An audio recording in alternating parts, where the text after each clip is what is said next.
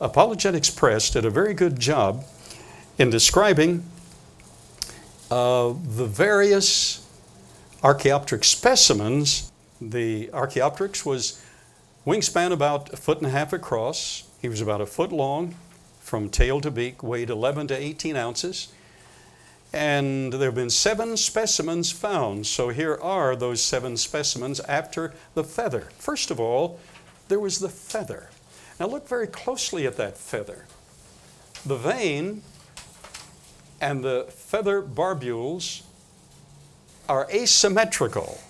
Now that's very important. That's a strange word, but that means it's off-center. They're not perfectly balanced because for flight, feathers, it's necessary for flight for feathers to be asymmetrical. You have the leading edge, and then you have the edge, the vein on the right, and this produces an aerodynamic airfoil like an airplane to actually help raise the creature in the air.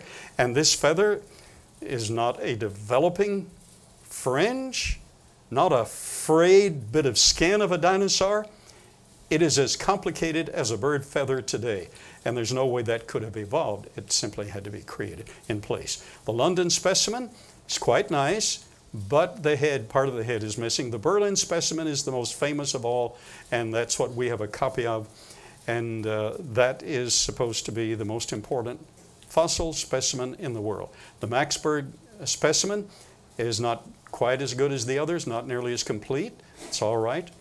Harleem-Taylor specimen, broken, important because they substantiate that there was a creature. Archaeopteryx was there. Ancient wing, he lived before the flood and possibly a while after the flood. For them, that's ancient terminology, but that flood only occurred 4,500 years ago. But a real creature was there, there's no question. Then we have this one that's almost complete, the Ekstat specimen. The Solnhofen specimen, you notice the extensions, the tail not quite as long. Notice the helix, permitting him to perch, and you have the claws on the wings. Solnhofen-Eichenvarium specimen.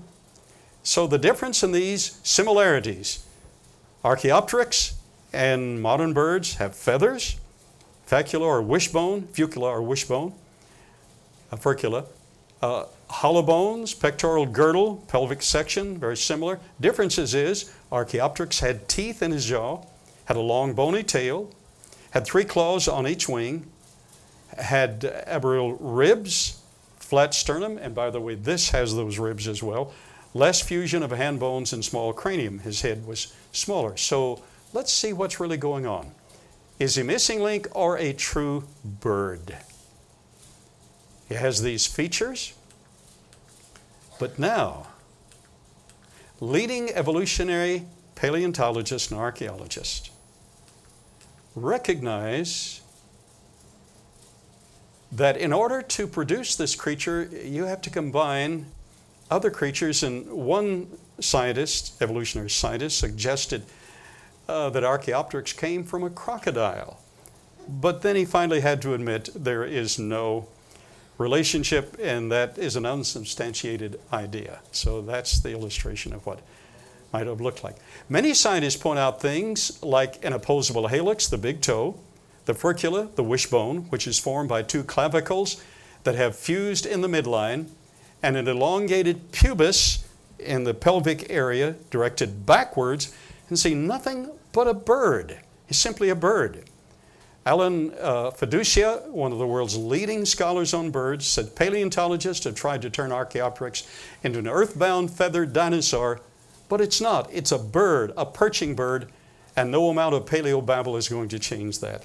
And even though he's an evolutionist, he admitted it's simply a bird. He's not developing from a dinosaur. It's simply wishful thinking, and that's what this other scholar said. Others said he has, this is Gould, Stephen Jay Gould and Niles Eldridge, has strange characteristics, but he's totally bird. He's not a reptile at all.